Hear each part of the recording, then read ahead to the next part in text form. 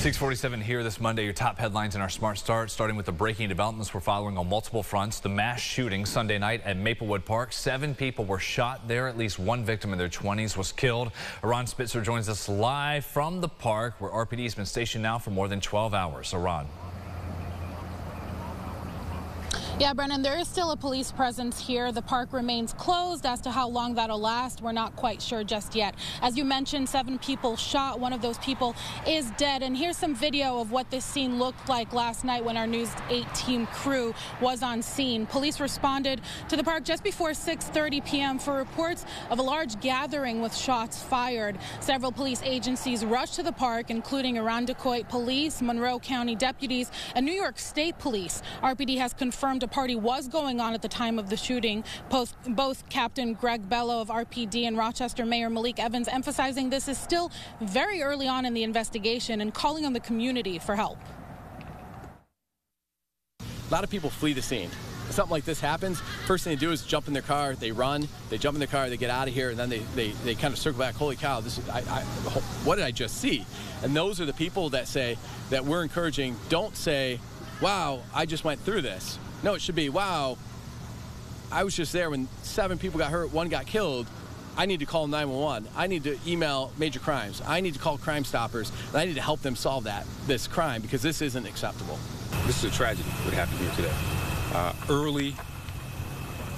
Early in the day, we're talking 6:20, when families are out having a good time in the park, and we had this tragedy, the shooting.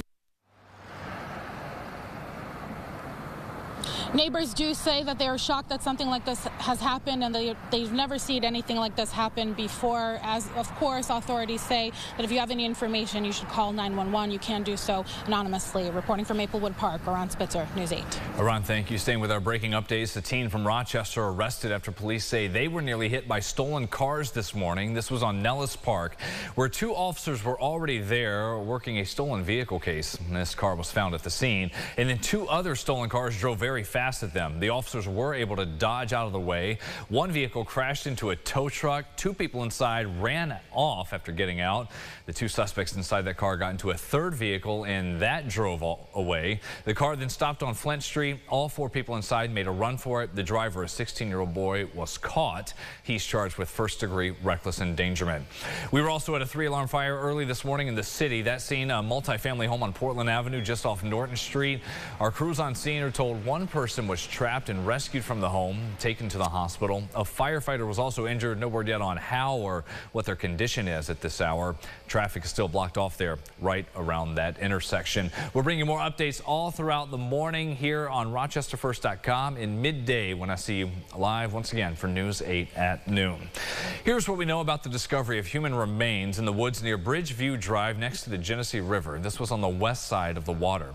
Currently, RPD and the Monroe County Medical Examiner's Office are investigating this as an unattended death. 2 people have been arraigned on multiple charges in Rochester City Court in connection to a deadly stabbing in Rochester Friday night on North Street. The victim killed that night, 38-year-old Christopher Austin, died on scene. Authorities say he went to the store and then was confronted by 42-year-old Herbert Montgomery. Adding Montgomery started a fight with Austin that led to the stabbing and the victim's death.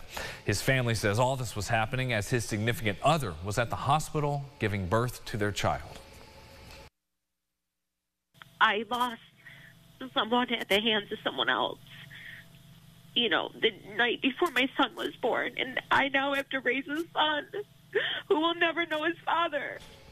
Montgomery, one of the suspects, is charged with murder in the 2nd degree. Police found him Saturday morning and arrested him. He pleaded not guilty at arraignment. Sarah Lee McFadden, 42 years old, who was said to be in a relationship with Montgomery, was also arrested and pleaded not guilty to felony charges of tampering with evidence and hindering prosecution. The Major Crimes Unit at RPD is working another homicide case from the weekend, this one on Sherman Street near Lyle Avenue, where officers found a man in his 30s shot multiple times inside a home Sunday morning. He died died at the hospital. Police say at this point, it is clear drugs were being sold from the home, but the investigation will ultimately determine if this murder is linked to any drug trades. No arrests have been made. If you have leads, you're asked to reach out to the Major Crimes Unit, 911, or Crime Stoppers. Happening today, the jury trial begins for the man accused of shooting a man dead this year on Farragut Street.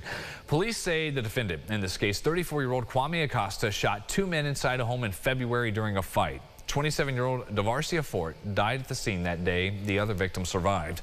Acosta is charged with Fort's murder along with assault and menacing offenses. That trial begins at 9:30. One of the men involved in a fatal shooting 3 years ago in Rochester is going to learn his fate at sentencing today. 23-year-old Davon Dunbar previously pled guilty to manslaughter.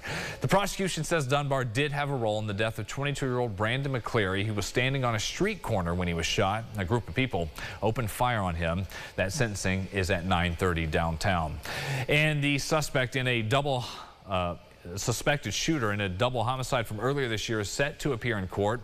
42-year-old Hector Ramos Diaz was arrested in Puerto Rico for the murders of Wahid Nazario and Frank Rosario Vasquez. Police say he ambushed the victims as they were walking to their car, firing nearly 20 times outside of a bar on North Goodman Street. This was in February. Ramos Diaz, at his arraignment, pleaded not guilty to the murder charges.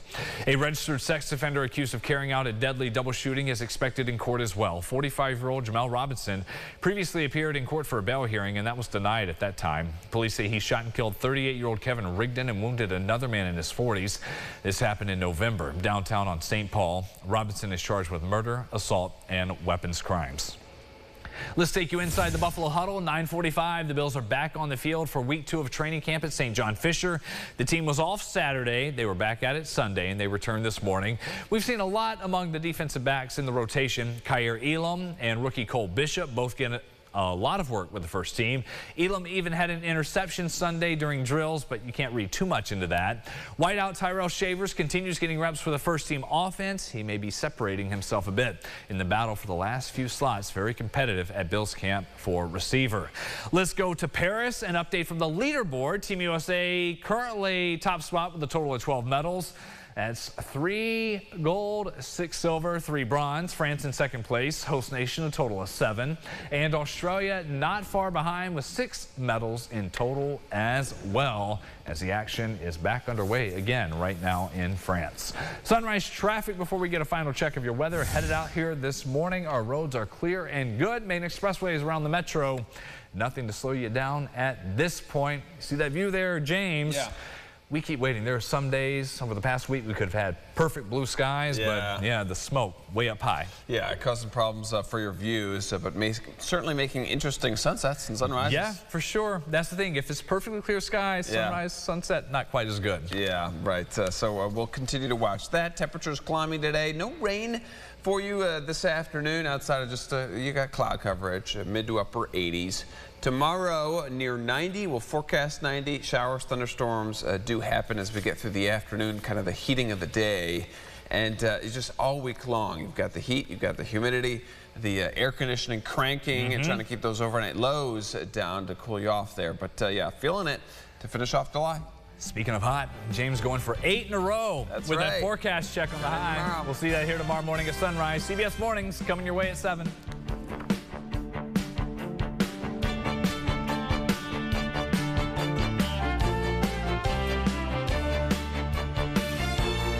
Follow News 8 wherever you are on RochesterFirst.com, Facebook, Twitter, and on our app for news and weather.